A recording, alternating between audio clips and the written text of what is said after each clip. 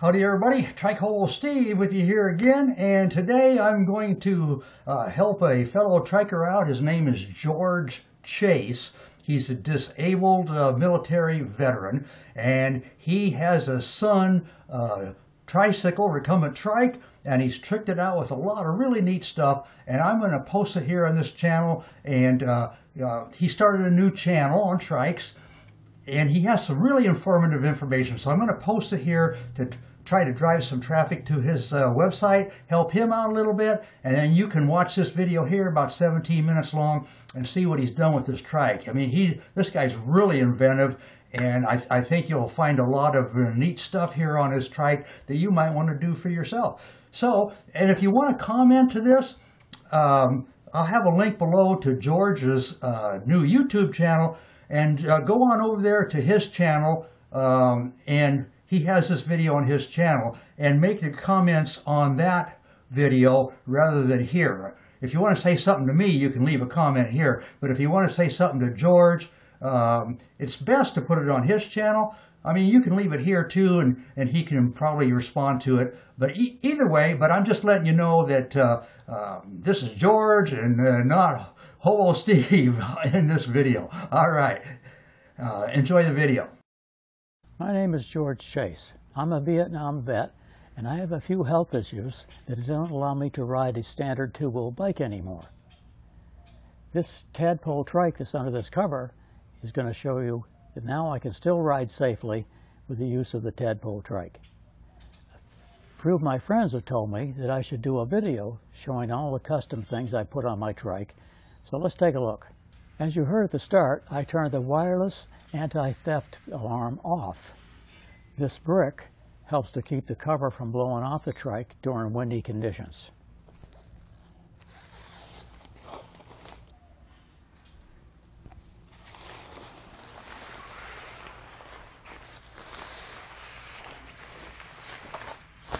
This material is a large ATV cover, waterproof, that my wife and I adapted to fit my PVC frame under here.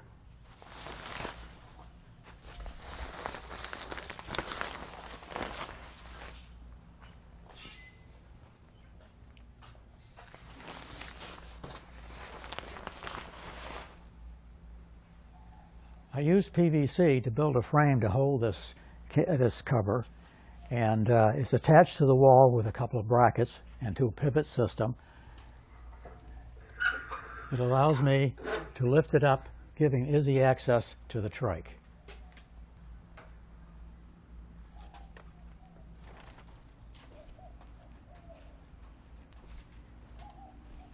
Under my trike, I have an old piece of scrap plywood, a couple pieces of board that allows the trike to roll in over the little bumpers and stop the front wheels before anything hits the wall over there. So it puts the trike in exactly the same place easily every time I move the trike back in to get positioned under the tarp. This is a Sunseeker EcoTad SX. It's a recumbent tadpole trike, meaning it has two front wheels and one rear wheel. This trike comes from the factory with an adjustable boom, seat, and handlebars, and direct linkage steering. It has a 7-speed derailleur, front locking disc brakes, and 20-inch wheels, with a 300-pound weight limit. Note the seat height. It's higher than most expensive trikes that have seats very close to the ground. Being higher, this seat is easier to get in and out of for us older guys. The Sunseeker is a good solid trike that won't break the bank. You can get the EcoTad shipped to your door at utahtrikes.com. Check them out. Check out my first big aftermarket add-on, the electric motor with pedal assist. This rear wheel hub motor is powered by a 48-volt lithium battery. It has a backlit display with controls located on the left handlebar. The 500-watt system has plenty of power to carry you anywhere. The 48-volt battery located here slides into a custom space on this rack. It has a key, turns it on and off. Key also locks the battery in place so you can protect it from theft. Now let's look at the e-assist controls. Here is the e-assist control unit mounted on the left handlebar for easy access. turn it on here at the bottom level, push and hold, and have your screen. This is your battery level, speed, different screens and power levels. So the up and down button changes the power levels from 1 through 5, which give you more and more assist, more and more speed. Here's the throttle on demand lever here. It has 3 operating modes and 5 power levels. Mode 1, you can pedal the trike with no electric assist at all, just like a regular bike. Mode 2, when you turn on the pedal assist feature, the electric motor will assist your pedaling depending on the power level you choose, as I showed before, 1 being low with very little assist, and 5 being the most assistance and the biggest, highest speed. Mode 3, you can stop pedaling and just use the throttle on demand feature to supply all the power to the bike, no pedaling at all. Just by turning the throttle down, and you'll see. Now that's on power level 1. If you change that up to power level 5, now when I put the throttle down, you can see.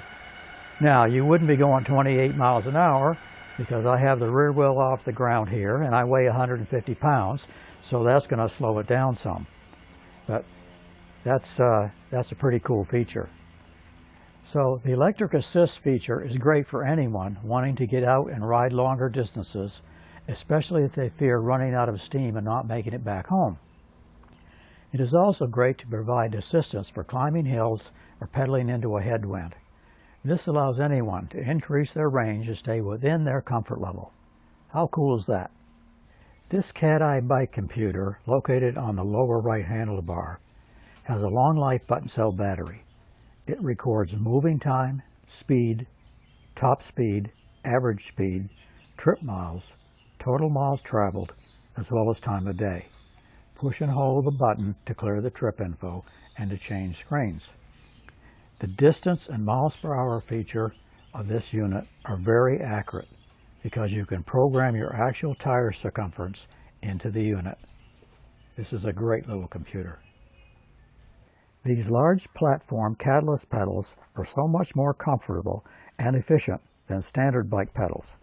They are much longer and have nice little pins for maximum foot grip. Center the pedal axle under your arch and your feet and legs will thank you. They are pricey, but well worth every penny. I have 3 Apache hard-sided, waterproof storage containers zip-tied to the rear rack. I got these at Harbor Freight. They're $15 to $45 depending on the size. They are lightweight and strong. These are a great addition for carrying tools, first aid kit, snacks, or whatever. And as I said before, they're waterproof and they're also lockable. You can put a padlock through here on each one of them and lock them completely safe. Most trikes don't have fenders, but I recommend you have fenders on all 3 wheels to keep you and your bike from getting wet and muddy. You also need to have a rearview mirror to see approaching traffic from behind. That's a must. And as many reflectors as you can. If you see a dog running towards you barking, just stop the bike. 99% of the time, the dog is going to stop also. If they don't stop, grab your pepper spray. My trike has a mesh seat, but this Ventisit ventilating seat cushion makes things cooler and more comfortable on longer rides. This pull-out flag helps remind motorists that they are required to give you 3 feet of space when passing. It's mounted on an old telescoping radio antenna. A flag in the rear is necessary to warn approaching traffic that you're there. My friend Karen made this flag. It slides in a piece of PVC pipe that's just zip-tied onto the back end. Note the reflectors, the more the better. Now let's talk about my custom electrical system. I have many items that need battery power. I wanted to eliminate changing small batteries and taking them out to charge, so I added a 12-volt battery. This sealed 12-volt battery supplies power to all the battery-operated extras that consume between 3 and 12 volts DC, and it even supplies charging power to some of them as well. It is zip-tied here on the frame behind the seat. I use a trickle charger with alligator clips to charge this battery. Note, the e-bike controller mounted on the frame just in front of the battery. Here on the front boom, I have my strobe light, my nighttime running light, my GPS, my digital voltmeter, the switch for my nighttime running light, and my horn. The lower ATV LED light is only for nighttime use, as it's an energy hog. It's powered directly from the 12-volt battery. On top of that is a strobe light. It came with 3 AAA batteries, 4.5 volts. As with other accessories, I removed those batteries and ran wires directly into its battery compartment by way of the DC voltage adapter to supply the 4.5 volts needed. I will cover those adapters later. This eliminates replacing small batteries. This old Garmin Nuvi GPS has a bike mode, and it still works great. It comes with a cigarette lighter plug that provides 5 volts from a 12-volt battery. It is mounted on a ram magnetic mount to the boom. My 12-volt automobile horn from Harbor Freight is mounted under the front boom, and the horn button is on the right handlebar for quick access. This digital touchscreen voltmeter is to monitor my 12-volt battery. It shows state of charge and battery voltage. Here you see the rear-facing strobe light. It operates on 3 volts DC from the 12-volt battery by way of the DC adapter. Next up is how this 12-volt power gets reduced and distributed.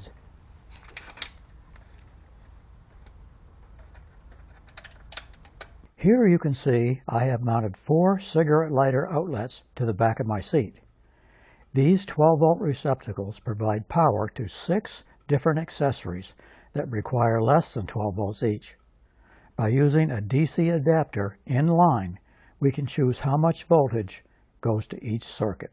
These 12-volt outlets provide power to the front strobe light, 4.5 volts, rear strobe light, 3 volts, Garmin GPS, 5 volts, 2 Garmin radar units, the rear radar and the display screen, both use 5 volts each, as well as charging the bike alarm, also 5 volts. Here you can see one outlet that provides power to the 2 radar units using one receptacle. It has 2 5-volt USB ports. On a side note, the bike alarm is mounted out of sight behind the seat. This is the DC to DC adapter. It allows you to select different voltages less than 12 volts. They come with a cigarette lighter plug and different output ends to fit your application. Simply turn the selector knob to the needed voltage. As you can see, they are not very big at all. Mounted on the back of the trike is the Garmin rear radar unit.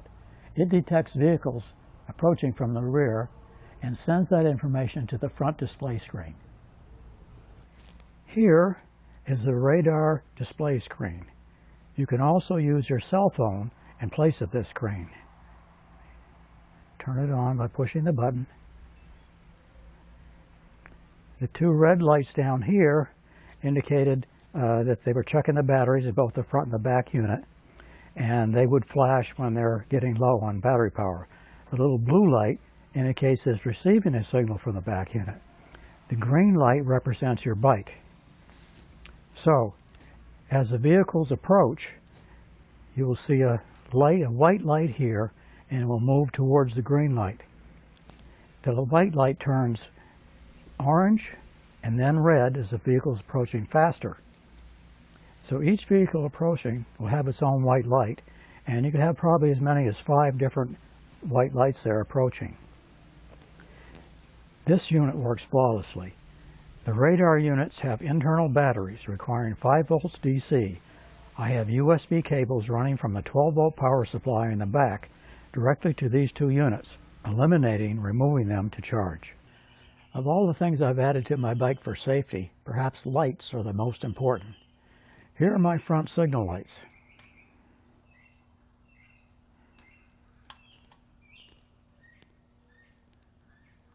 Here are the rear signal lights in 4-way flasher mode. All the signal lights are Bomba LED ATV motorcycle lights and are a great fit for use here on the Trike. They operate directly from 12 volts just as they would in your car. The signal lights are controlled here with these two toggle switches. Right, notice the indicator light, and left signal lights, both front and rear. Then the four-way flashers are controlled with this toggle. So you have up for on, down for off. While we're here, note the horn button that goes to the horn you saw earlier. No wimpy little bell for me. I want to be heard loud and clear. Here's a trike carrier I designed and built. Greg, a buddy of mine, welded it together for me. It is 3 feet by 4 feet, and I use 1-inch angle iron as a frame with 1 1/4-inch square tubing for the tongue. As you can see, it stores easily here in my carport, not taking up any floor space. I made the chocks from wood and sheet metal, and they can be removed easily if the rack is needed for other things. This rack allows ample access to the trunk, even with the trike in place. We made a hitch riser to get the rack higher off the ground.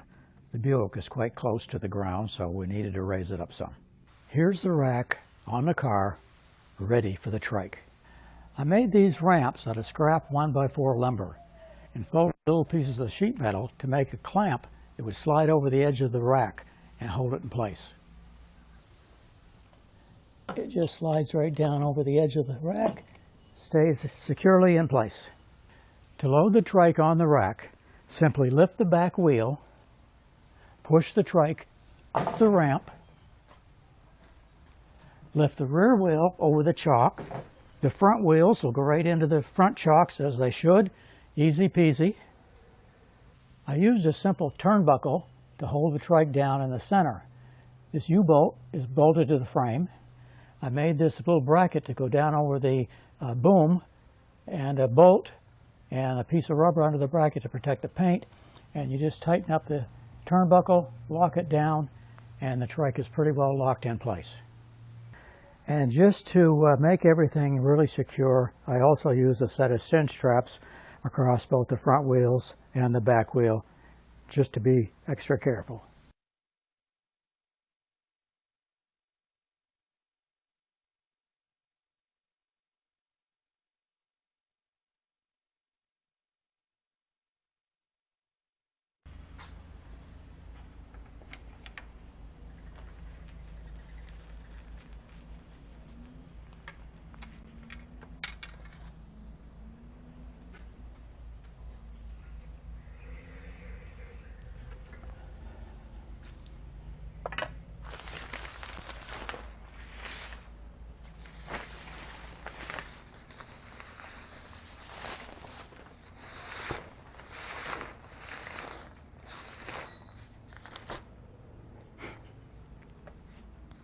Well, I think that about covers it. I hope you found something interesting.